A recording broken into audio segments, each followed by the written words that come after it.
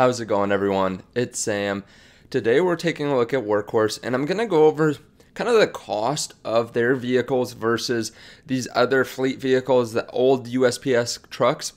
And I realize that some of their investor presentation already does this, but I think it's interesting to kind of look and do your own research on it, right? So they can put up their numbers and they can be changed a little bit, right, here and there to make it look a little bit more appealing. Not that they do that necessarily too much or on purpose, but it's kind of natural human instinct to do that a little bit. So I want to go over it, make sure that what they said was actually correct, and then take a look at what that kind of cost savings could mean for a big fleet of vehicles. So if you guys like this kind of thing, please leave a thumbs up. It did take, a pretty good amount of time because I am no battery expert. I'm no expert in electricity. I'm no electrician, so I don't know off the top of my head really how kilowatt hours and MPGE works and all that. So it took a lot of research. But I would really appreciate a thumbs up, and if you haven't subscribed to the channel, please subscribe. We're so close to 10,000 subscribers, and we have some cool stuff coming up when we hit 10,000. So I really appreciate that. Also, if you want to watch a video from yesterday on when I'm selling Workhorse stock, I talked about how I'm going to give away a free share, so you can watch that and get that free share of stock. And if you guys don't mind supporting, you can get free stock on WeBull if you deposit $100 or more, or you can start investing with M1 Finance down there too, which is my favorite brokerage. So in Workhorse's investor presentation, we come to this page. So you can find this on the website if you haven't seen it already. And it's why customers choose Workhorse. And this is one of the most information-packed pages on this investor presentation. So we can see here everything from mile per gallon E or MPGE of this versus the 6 mile per gallon UPS trucks. Reduced operating costs from $1 a mile to 36. And as you can see here, it says Workhorse estimates. This is kind of where I'm thinking here. Maybe we should do our own research on this. Reduced maintenance cost, which is well known that it costs less to be electric.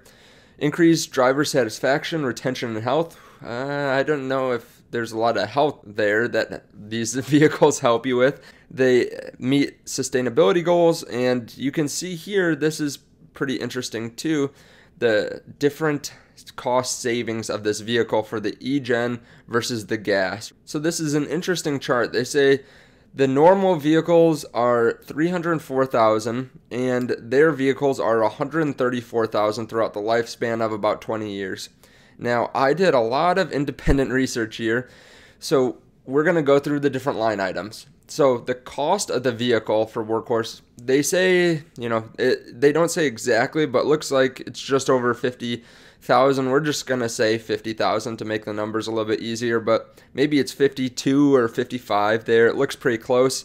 And I looked up the cost of the USPS vehicle, the last one, so it was about $11,651. But that was a while ago, so that converted to 2013 dollars. It says here is about 25,126. I converted that. I could have just converted the original amount, but it says it's about $28,000. So that's where we got this ICE vehicle is about $28,000. Now, as we move down the line, the next big cost is fuel costs. And again, I'll get to what this means for a large fleet at the end, but fuel costs, right? So this is one of the main things that attracts people to Workhorse. And this is also one of the hardest things to actually look up. And what I did was I had to look up how many miles a day these vehicles drove. So, they say about 110. It was kind of hard to figure out an average or find this. This is really the only site that I could figure it out from. But let's just say it's 110, like this website says.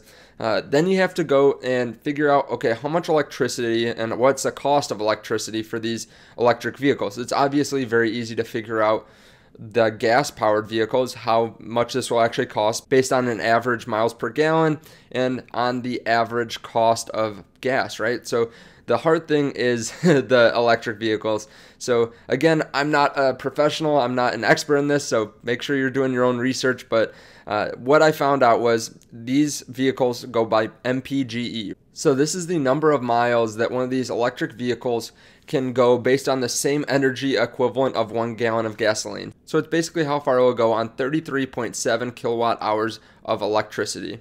From there, you have to base it on how much it costs for kilowatt hours in your state.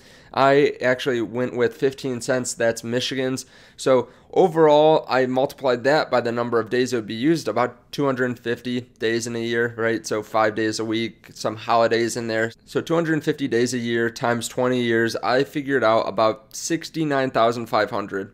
The difference between that and the ICE vehicles, take 110, divide by 10, and in the investor presentation here, it says 6 miles per gallon for UPS, but when I looked it up and actually looked at what people said online, they said really 10 miles per gallon.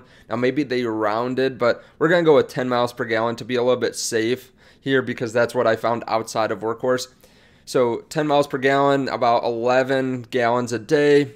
And we're going to base it on $2.50 worth of gas. That will cost about $137,500 throughout the lifespan of the vehicle over 20 years. The next thing is the maintenance cost, and this is another big driver in EV, and this is maybe where I diverged a little bit from what they said here. So what I looked up and what I found online is that AAA says that all electric vehicles will cost about 6 cents per mile for maintenance and repairs, and that's about 17% cost savings from the normal ICE vehicles. So this is obviously for normal vehicles, not for these kinds of delivery trucks. And it says that some vehicles, like in New York City, they have an 80% reduction in maintenance costs. That was just this year to date, so that's obviously not averaged out as much, but I think that is interesting. So there is a wide range there. It's based on the vehicles that they have now and based on the new vehicles, obviously. So there could be a huge cost savings that I'm not accounting for, but I went with 17% difference. So 6.5 cents per mile times 250 days in the year times 20 years equals about $36,000. Now, 17% more than that is $43,072. So this is a major difference between what I had and what Workhorse had, because Workhorse said $120,000 worth of maintenance. So that is a major difference. Maybe they are just talking about replacing some of the parts, and maybe that wasn't taken into account with that other website. And they also say $57,000 for maintenance. But this is, again, why we're doing our own research, right? It's going to be different. So from there, you have to look at what is the cost of these charging stations, right? So what does it actually cost to have these stations built? What does it cost to run them and all that kind of stuff? Because they'll have maintenance too, I'm sure. And the cost of charging stations, I could not find online. So it's through Duke Energy. They're partnered with them, but I could not find it through Duke's website. There are a lot of cost incentives. So when I looked at their website, they have a lot of different programs to set up solar roofs and to get tax incentives. And a lot of these bigger companies don't end up paying a lot of taxes anyways.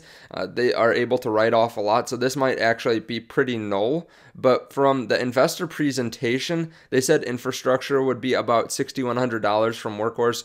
So, we'll just go with that number here.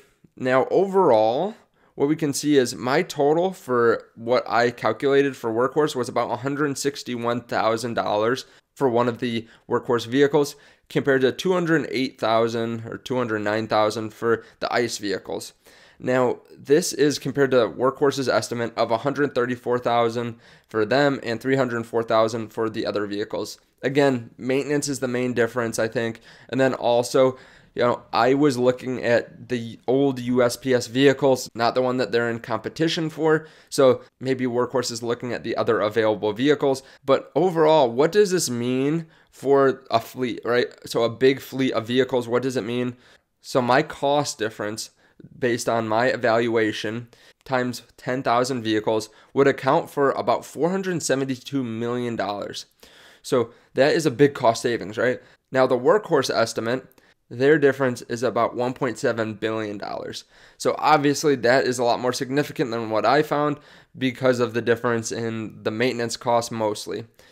The savings per year, so this is over a 20-year span, based on my evaluation, was about $24 million. The savings per year on their evaluation was about $85 million.